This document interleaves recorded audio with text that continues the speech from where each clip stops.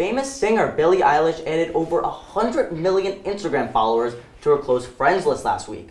The pop star gained 7 million followers during this time. She posted teasers on her close friends list before announcing the album Hit Me Hard and Soft. This is a little bit messed up, Kaylee. Oh. You know, if I was a huge fan of Billie Eilish and she was like, Charlie, you know what? I'm going to upgrade you. You're now one of my closest confidants. And then she just strips me away of that title a couple of days later. I would feel used, and I feel like she was just horrible to her fans here. This comes after her company's success in co-producing Barbie and Saltburn. She's also producing a live-action adaptation of the games The Sims in the near future. This is a trend of game adaptations not uncommon, as Minecraft and Uno are also entering the film industry. Now, Kaylee, you know, there's been a recurring pattern as of late of Margot Robbie teaming up with toy/game companies like Hasbro and Mattel, creating movies out of it, and it's really worked. But here's the question, here's the elephant in the room. How on earth are you going to make a plot out of the board game Monopoly? Welcome back to Unpeeled. With spring ramping up, artists are eager to get a head start on releasing the song of the summer.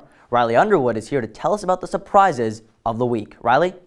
Welcome back to Unpeeled. Even though Syracuse University is a Pepsi school, Cola was brought to the university this past Tuesday night.